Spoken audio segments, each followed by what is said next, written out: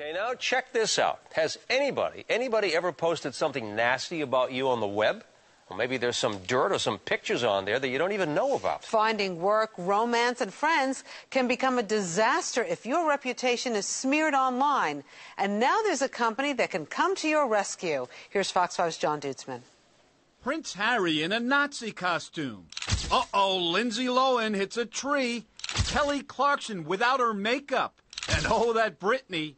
Celebrity dirt is all over the internet, but nasty stuff or pictures about you can be on there too. I hate the fact that the internet has become a place where attackers are advantaged and the people who are victims are disadvantaged. This is Michael Furtick, the CEO of a new company called Reputation Defender. We are the first people and the only people to help you defend yourself on the web. For a fee of $10 a month, Michael's company will scour the internet for dirt on you. They'll go way deeper than stuff you can find on a standard Google search.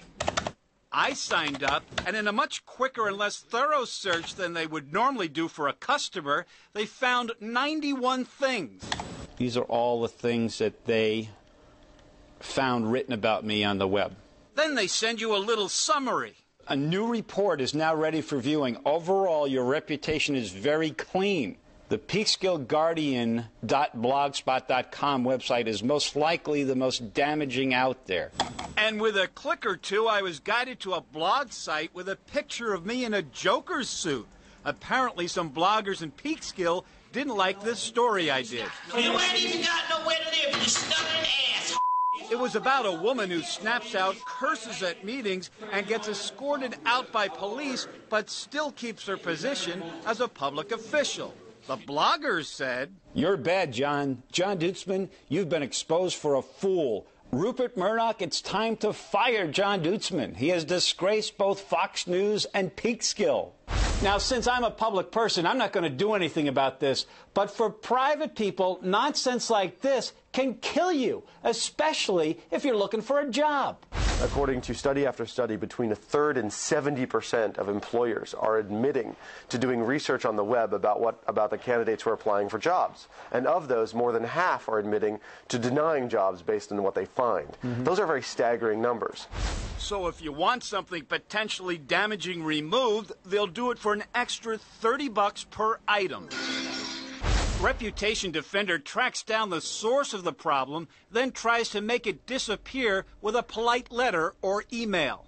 If you ask in the right way, often enough that does the trick. And you can say, look, you know, this is not giving you as much pleasure as it is causing harm to our customer. Would you mind reconsidering posting it in this way? Once in a while, Michael says he'll have to play hardball, going after people who advertise on nasty web spots.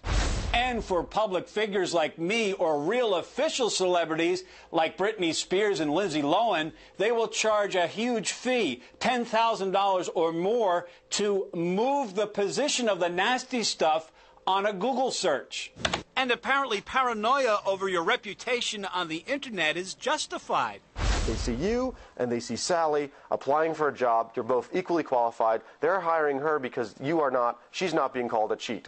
This company has just been around since last spring, and supposedly they have 2,000 customers already. They do not guarantee that they can make things disappear from the web, but apparently they have a pretty good track record. And by the way, for my blogger friends up in Peekskill, so far Mr. Murdoch has not fired me yet, unless you guys know something I don't know. I'm John Dutzman, Fox 5 News.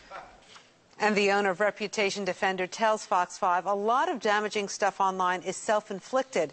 He warns that posting things that seem harmless, like pictures from college parties, can come back to haunt you 10 years later.